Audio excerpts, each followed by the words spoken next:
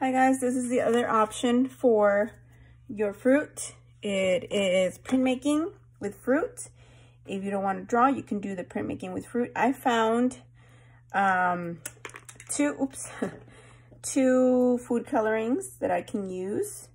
This is if you have food coloring. If you have watercolors, you can use watercolors the same.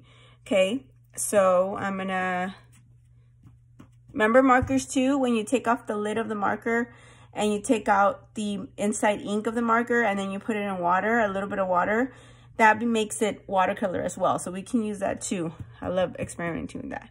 Okay, one side I'm putting red and the other side I'm putting blue.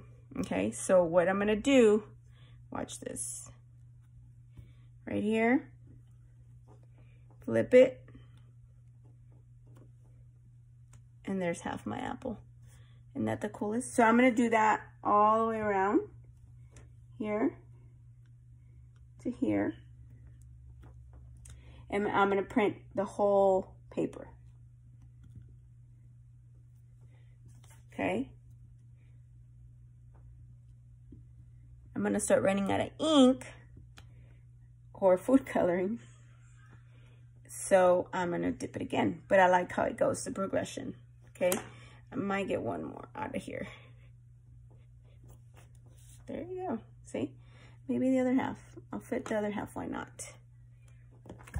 There you go. So then I'm gonna dip it again, my reds and my blues. Doesn't have to be perfect, guys. Remember, we're learning about printing with a fruit, edible fruit, and of course, food dye is edible, so you can do that as well. You can eat the apple after, but I don't know about staining your teeth. It's gonna stain your teeth a lot. Look at that print. Okay, I'm gonna continue, and you can use any color. You don't have to use the ones, this is all I had, so I know we're very limited on what we have. So I'm making sure this is, you know, another thing you can do other than the drawing. So let's do printmaking with fruit and color dye. Got one more row. Look at that nice texture. Look at how the apple, and you can see where it's indented because that's where it's not printed. You can do this several times with different fruits. Have fun with it, guys. This is a fun project.